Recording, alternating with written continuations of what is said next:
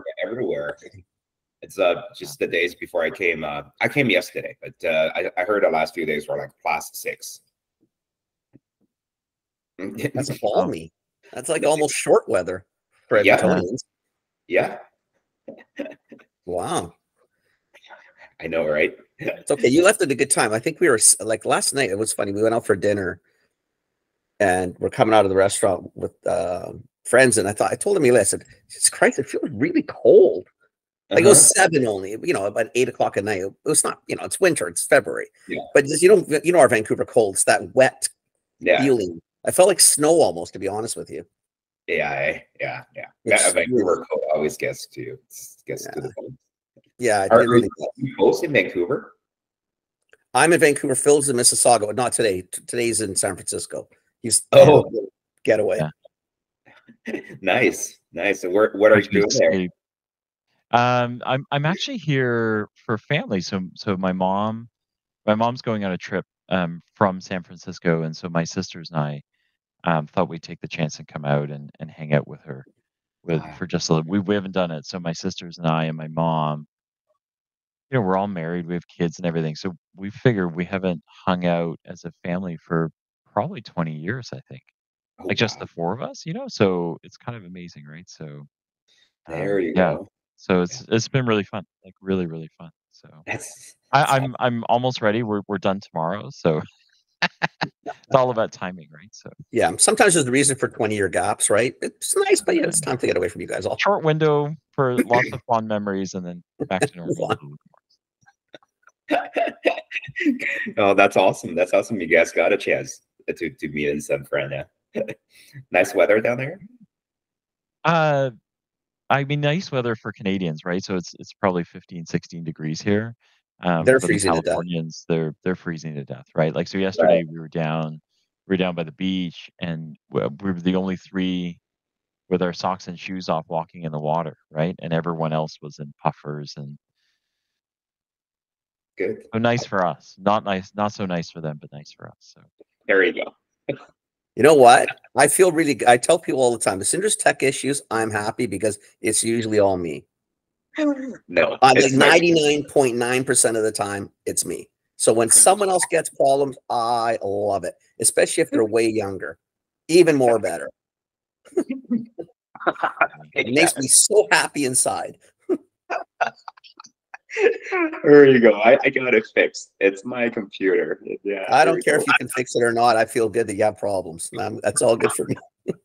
I'm so happy made you happy again here. Oh, geez. All right. Well, let's do this thing. Kenny, do you want to do a quick intro? Well, yeah. So what do you go by? Do you go by just Ming? Ming is good. Because it doesn't matter, just whatever your name is. It's because now it's come up as Ming Sun. So I thought, okay, so Ming, who's on with us today, coming to us. We got this from the lead from Natural Products Canada, right, Phil? Yeah, from Sue. Yeah, from Sue, and you guys are part of Incubator Alley at CHFA. Yes. And I know there was 3 companies that you had, but only one sort of involved, and I don't remember the name of the company that's involved. So I went through your webpage this morning because I was curious. And it looks like you guys are doing stuff all natural and sort of within pollen bee extracts or something to that derivative. So today you're going to explain what you do to us. Hopefully what we get to do is what Phil and I are trying to do on these short ones is get people excited before they get to CHFA. So hopefully what they'll do is they'll listen to a few of these fast thoughts we're going to do. We're doing 8 or 9 for Sue, for her group. And hopefully what it'll do is just drive people to the alley to meet you guys and further talk about what you do and how it relates to their stores, etc. And hopefully you guys can do some decent business. And it sounds like we're going to try to save the planet as we do this, which is all good for a Thursday morning. So Ming, the next 15 minutes are yours. You can start wherever you want. Typically, we just like to know, like, you know, who you are, why you got here, and then give us a little bit on the company and what you hope to maybe achieve at CHFA and in general. Okay, perfect. Sounds good. Yeah. So as for myself, pretty much most of my career are just all researcher. And school-wise, and the first many years of my career-wise, is just hardcore research, molecular biology, synthetic biology. So backing out from all that micro stuff for a bit, I think just biology itself is just what always fascinated me. It's always just loving the planet, the animals, and all the creatures or whatnot, right? So that's kind of like underlying theme of the line of work I love to do. Like coming out of a decade-long kind of like those research from around 2011 to like 2021, and I met the other partners, Guan, Mendde, and Len, for a long time, almost a decade long. And then it just also happened when the time we brainstormed about, what kind of new venture that we can go into. It was just right in the heat of the pandemic. Right. And one of the topics we always chatted about back in those days is like, there's during that time, there's so much synthetic disinfectant that's being used every day, right? And not just that, the pipes you see thrown around, or like, polluting just the environment piece itself, but just the chemicals that people are being exposed to. It's exponentially higher than before. And then we always have concerns from just previous learnings, whether it's from the pesticide world or whatnot. It's like these things in the long term may cause problems in humans, and we dug into some literature and found out that the some of these synthetic disinfectants may cause problems in the reproductive system, in the nerve development system, and so on. Just the evidences are new, but there are some of them, right? Enough for scientists to kind of raise concerns. Go like, okay, I'm kind of seeing a repeating pattern of certain other nasty chemicals used in the past, and then certain like weird trends or patterns start to emerge. And it's just also all happened that we all love something natural. So then the idea there was that, hey, there are going to be something natural that can replace these synthetic disinfectants, and to help to either disinfect or to provide other benefits to the people, to the environment. So this was the whole idea, that how we came up with this. We founded the company, looking into botanicals and their powers as a natural alternative to some of these synthetics that's out there. And then there's several different silos in the company. Some of the focuses are really not what we're bringing into the CHFA, but they're on a much greater kind of schemes of saving the planet, saving the honeybees. And there was one big pillar on that we're working on. But when it comes to the human side, as a company, also like, okay, the botanicals we're researching on got these great benefits to humans too. So is there something that we can bring to the market and just benefit the humans and the planet? And that is the idea behind Mendde, this brand. And that's what we're bringing to CHFA. So we came up with, so far, just 2 body personal care products. One of them is a shampoo and conditioner and body product. The other is a shampoo and conditioner. So when we chose the ingredient that goes in there, and there are these, natural plant extracts that we are working on, we're researching on, and we're blending them into this personal care products. And there are other ingredients that when we chose them, let's go like, okay, let's just go 100% natural and make sure the ingredients can be biodegraded, and that these can be, safe for use. And that's the basis of why we came up with the brand. And these are, I went online, these are like soap bars kind of thing, right? So these are, we're not talking plastic liquid bottles and all that.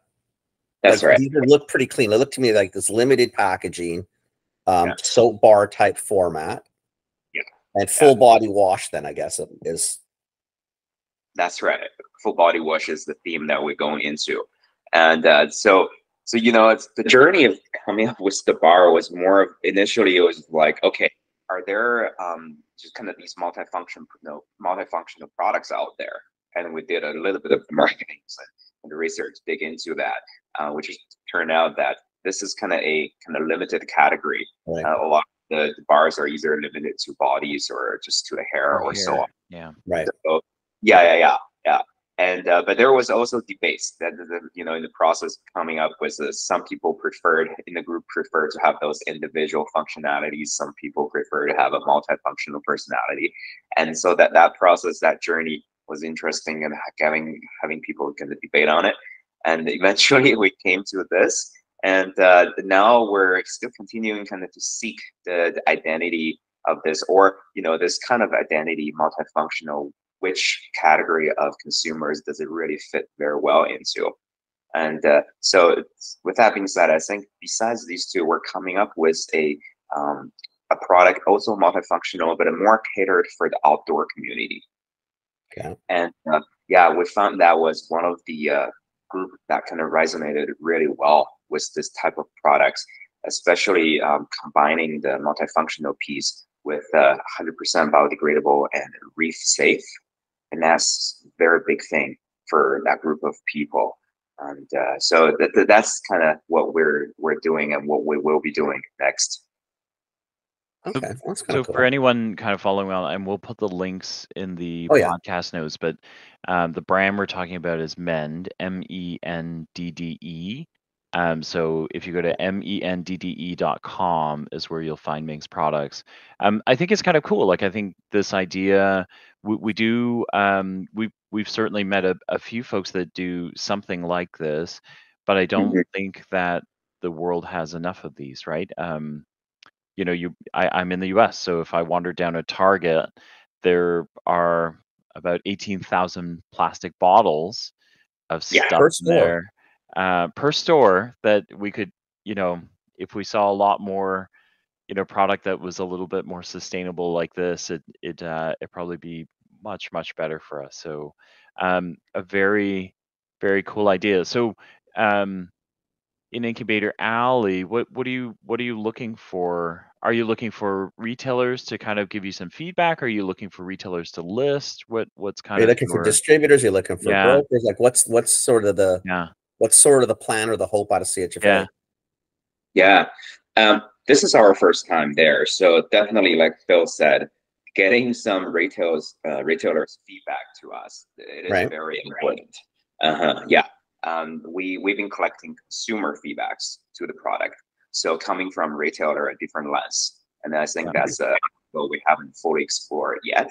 Okay. And along that, if some retailers find the you know, the idea behind our products is great and fits what they want to do, and they would like to either list it or discuss distributing it, I think that would be a big bonus for us as well.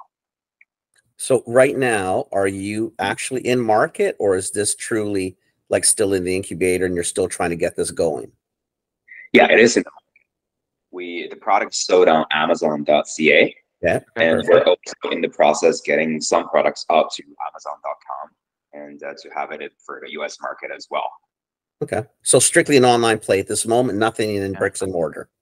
No, that's Okay. right. Well, then you're definitely you're going to be Yeah. at the right show for online, Yeah. because you will have people like well.ca and Vitamin House and people like that at the show, I'm assuming. But definitely it's a bricks and mortar type of show. I mean, Okay. you're definitely talking to the right group. And then you've Yeah. got you're in Incubator Alley, you're going to wind up getting a ton of buyers, because I think they still do the Sunday morning pitches, I think. Or Well, sorry, it's not it's a Sunday Friday morning, this it'll be year. Friday morning pitches, I think. Right. So that's Right. awesome, right? Because you are going to get a ton of retailer feedback. It'll help you get a sense of I think all the retailers all have green policies or now, or they have goals they have to hit. So it'll be interesting to see how they're going to fit you in, how they're going to think about what that should look like for you. So I Okay. think awesome. you should do. Yeah. You should. Okay. Can we ask? So, like, what kind of retails are you looking at, and what's the sort of like a bottle of shampoo? Let's say gets you 90 shampoos, for lack of a better, or a bar of soap gets you 50 showers. Like, what are you talking in terms of retail, and how long does this last? Yeah. So right now it's for the bar, like, you know, for short hair like mine, like it lasts about Or no hair like mine. yeah, it's for short hair like all of us. It's about 30 something washes. Okay. And so, yeah. And It's like a the bar of product, soap. that's pretty, yeah, exactly. The size of it is about 65 grams. So it's not like that full size bar, of Okay, but soaps. it's still a good size. Okay. Yeah, exactly. And what's the And retail of something like that? yeah, the retail is some hours are great, between 25 to 28 bucks. 20, Yeah, 25, $28. Okay. So you're going to be into more of a niche market, that's right. obviously, Yeah, but you've got a really compelling environmental story. yeah. I think the environmental piece is big, but also what differentiates us, I think, is the science. For the bars that we're producing, we're formulating like these, like for the ones that existed already in Yeah. the market, we have them tested with our university partners. You know, the certain efficacy side of things, and yeah. So although like for the skincare cosmetics, if you want to claim certain efficacy, it is not. It's House Canada has the pretty strict regulations on it. But for us, because we're all coming out from with the science background, so for certain things that we want to claim in the future, we want to put out the label into the future, and for all of those, we're already formulating purposely and getting some Okay, cool. partners test them out. Yeah. Okay. So I think science-based is also a big thing behind what we're doing. It's For a sure. group of scientists coming together and putting And together trying a to create a product. consumer product. So, because we are both buyers, so some of the things that I would ask, is even as a buyer, is like, so in terms of marketing, like, what are you going to, like, if I'm a retailer and I want to put this in a store, how are you going to help me get this off the shelves? What sort of marketing are you doing in general? So for right now, marketing we're doing is one is talking to some potential distributors now already, and Yeah. we'll be co-marketing and talking about the product, how is it good for, how can be good for certain types of skin, let's say oily skins, or the skin that's requires just more soothings and moisturizing, and then that's kind of like the current angle are going with the marketing. With this new product we're come out, and that one, like I said, it's going to have a stronger identity, like cater towards outdoor community. That one itself will have all the stronger messages out there to on the website and on Amazon and through the distributors, and to talk about that as well. Okay, cool.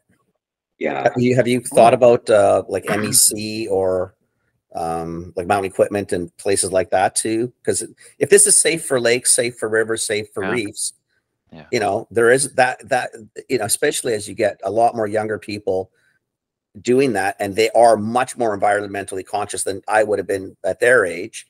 Like, to protect the lake, you can at least, can you swim in the lake and actually clean and not worry about? Exactly. Interesting. Yeah, no, that's a great idea.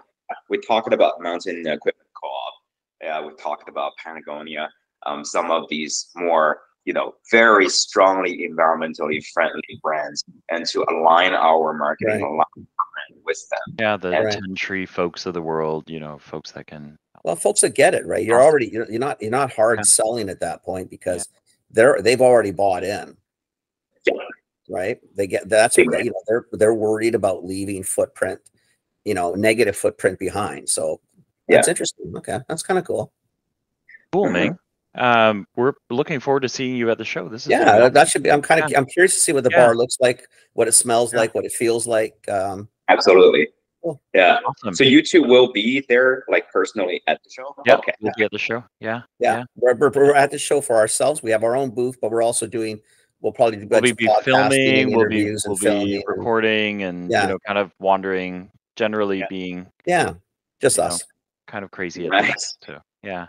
That's really cool. You got a cool idea. I mean, it's it's definitely the time for. If anything, it's probably even 15 years too late in some ways. You know what I mean? Like, I wish we'd been doing this years ago, but thank God you're doing it now. And I love the science aspect. I love the fact you guys come from a background of, like, you get it. Yeah, I appreciate that. Yeah, that's feedback for us right there. Well, it's stuff that you can put, like, into your marketing, is that it's not, I think what happens, especially with this group, because you're talking to a very probably specific age range, anybody can use it. I appreciate that, but your conversion is going to be better in probably the 15 to 35s than 60 plus. Not that they won't use it, but my point is just trying to understand that I think they'll appreciate the fact that it's not a marketing game. Like it's actually a science game. Like you guys came with this from a different angle. Yeah. Yeah. I would Yeah, think exactly. anyway. Yeah. That's good. That's very cool. Awesome. Thanks, Ming. Great. We're looking forward to seeing you at the show. Yeah, we'll see you in Thanks I for guess a jumping couple on. of weeks, practically, right? Yeah. Yeah. Yeah. Jeez. Exactly. Awesome. That goes by fast. Awesome. Hey, buddy. All right. Okay. Thank you so Enjoy much, the guys. Edmonton weather. Hopefully, it doesn't get too cold for you, Yeah. and we'll catch up with you at the show. Yeah. Okay. Great. Sounds great. You go enjoy Thanks. your day, Phil. You hang on a bit, Yeah. and Ming will chat with you later, buddy. Take care, Ming. Okay. All right. Okay. Take care. Yeah. Bye. Bye. That's Okay. interesting. Yeah, that's cool. That's Mend. If you're gonna go check them out, Mend MENDD.com. We'll put the links. Yeah, I don't know if we have a booth number yet, but if we have them, we'll drop that in as well. You'll definitely find them in Innovation Alley or Yeah. Incubation Alley. Incubation Alley Yeah, Incubation or Alley. Incubator Alley, one of the two. Somewhere Sorry, in- Lindsay. Okay, thanks. Bye.